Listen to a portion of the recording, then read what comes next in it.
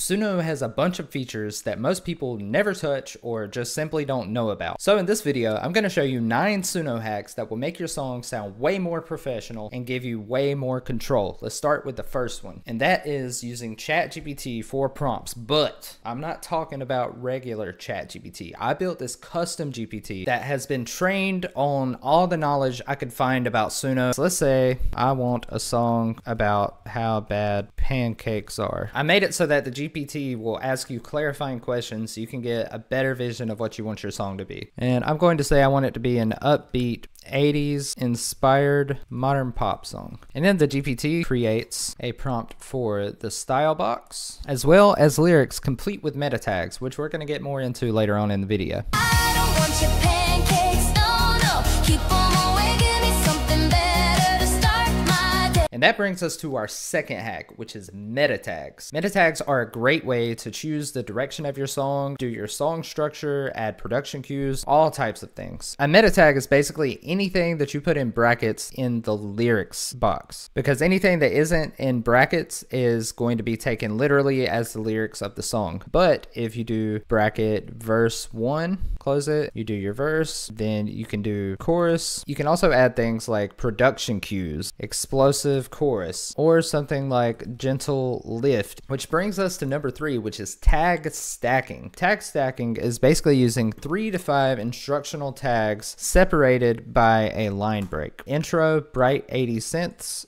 upbeat groove, the song structure, as well as what should be in the song at this point. So for instance, in the first verse, you could type in verse 1, then add a line break, soft piano, whispered vocal delivery. Let's just create that and see how it changes our intro. The original one was like this. And our new one sounds like this.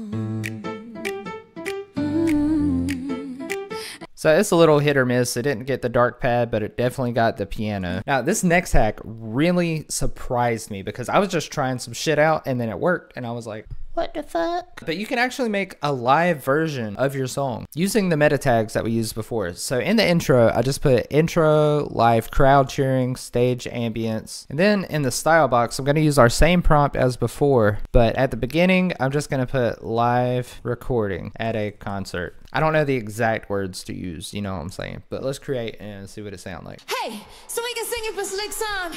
This is a party in white mist.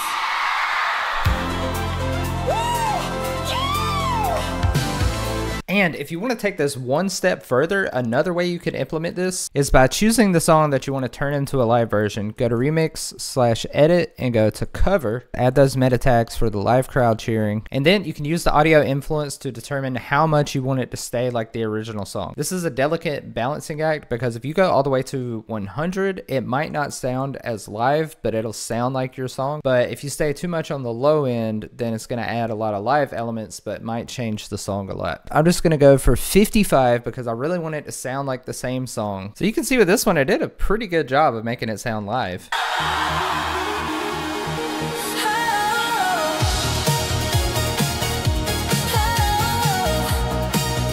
Now this next hack deserves a caveat because it's not always perfect, but if you do it this way, it's usually really close. And what am I talking about? I'm talking about duets. So let's duet. So I got the Suno GPT to write me an emotional ballad about a guy breaking up with a girl because she likes waffles more than pancakes. I don't know why I'm on a pancake kick today, but I am. This GPT knows this hack that I'm about to tell you, so it already wrote it like that. But the gist of it is that in the style box, make sure that you say that it is a duet. So it said emotional pop ballad duet with warm piano, soft keys, blah, blah, blah, blah. But it says duet. Make sure that duet is in the style prompt. And then in the lyrics, you want to make sure that you indicate when the male vocal is coming in and when the female vocal is coming in and when they sing together. So I'm going to change the pre-chorus to have the female vocal and the verse to have the male vocal, and then the chorus that has male plus female duet. I try to tell you softly, I try to make it gentle, slow,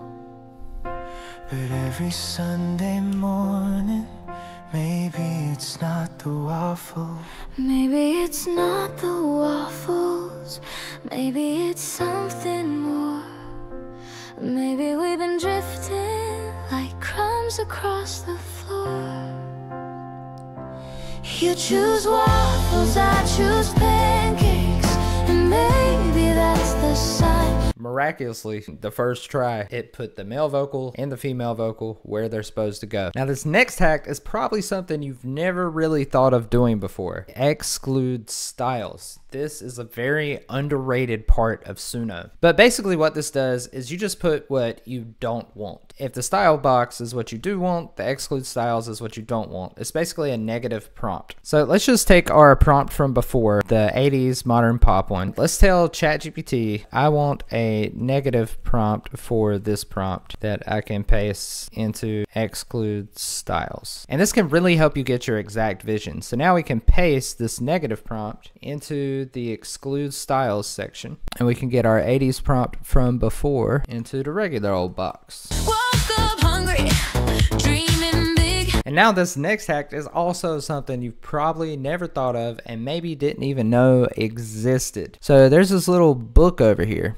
If you click that, what is that? That's prompts that you've saved. You can save prompts to a library. So let's say that you had a song that you really, really liked. Then you can just go over here on the right side and copy that prompt, paste it into your style, and then this pops up, which looks like a little bookmark tab. Use that, and then you go to your library and look at there. So this is really good if you accidentally make a prompt that you really like and you want to keep something in that style. Then you don't have to save them in your notes or anything. You got them right there, buddy. Now this next one, I know some of y'all are gonna like because I got comments about it. I'm gonna show you how to extend your song, but not in the traditional way. I'm talking about just making a song longer but keeping it the same. You can only do this if you have Suno Pro, which I highly recommend. By the way, use my link in the description to join Suno Pro because then I'll get a commission. Don't you love me? Don't you want me to get a commission? Yeah.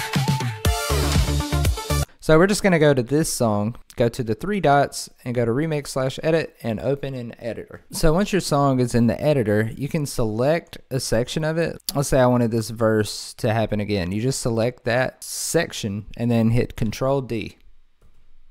Boom, then you got it twice. So if you have a beat and you just want it to be longer, you can just select the entire thing and then Control D, and then bam, you got your song twice. Last but not least, for our final hack is something I bet you have never even heard of. Well, I'm gonna show you. And that, my friends, is lyrical flow. Depending on how you type your lyrics, Suno is gonna change how it makes the lyrics sound. For instance, if we type, "Give me that dresser. I'm trying to move out of my house. I need a dresser. My old one looked like a mouse. I don't wear no blouse, but I might go blow, blow."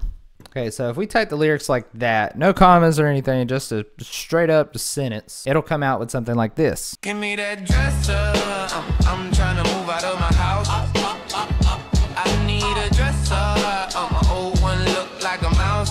So we can change the delivery by just adding a comma and hitting enter and bringing it down a line. And then if we put like a space between the lines, it'll add some space in between the delivery and let the instrumental breathe a little bit. Give me that dresser.